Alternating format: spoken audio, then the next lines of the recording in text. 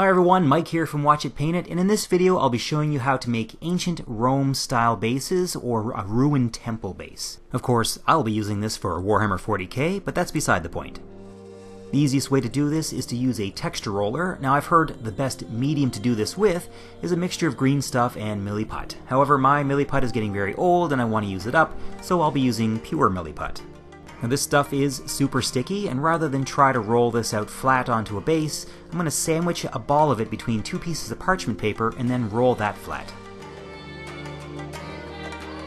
Once I get it to a size that's roughly the same as the base, I'm going to press it down gently so I don't leave big fingerprints in it, and then I'm going to take out my texture roller that I got from Green Stuff World.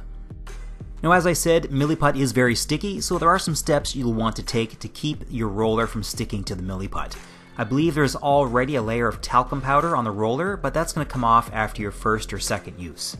After that, you can use more talcum powder. I've also heard of people using a thin layer of petroleum jelly, and sometimes I get lazy and I'll just brush a layer of water onto the roller. After I've pressed the texture into the Milliput with the roller, I'm then taking my hobby knife and cutting some nice clean edges around the base. I'm then giving that 24 hours to cure, and then I'm going to use a file just to smooth the edges.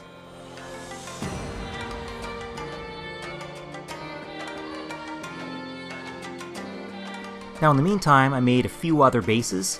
I also rolled the texture roller over a few other pieces of flattened Milliput and let that harden on some parchment paper. I can then cut these pieces up and add them to other bases as broken bits of floor. This can be useful if the model you're attaching looks like it'll be hard to glue or pin to an uneven surface.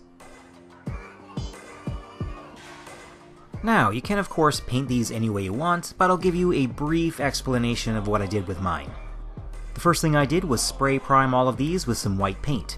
Then I took an ivory color and I put a layer of that over all of the white primer. Once that was completely dry, I added a layer of sepia wash, and I used a damp brush to swipe away all of the pooling on the top of the stones. Then once that dried, I went back over everything with a dry brush of the original ivory color.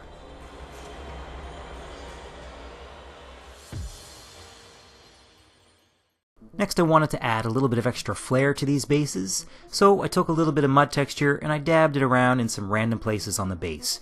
This is also a good way to hide any parts where you messed up with the roller. After that I took some twine and I pulled it apart a bit, and then I glued this down to try to make some twisting vines on the ground.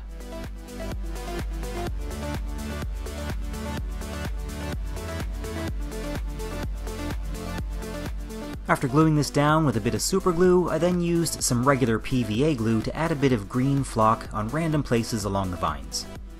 And that's the last step for these bases, and I would recommend pinning your models to the base.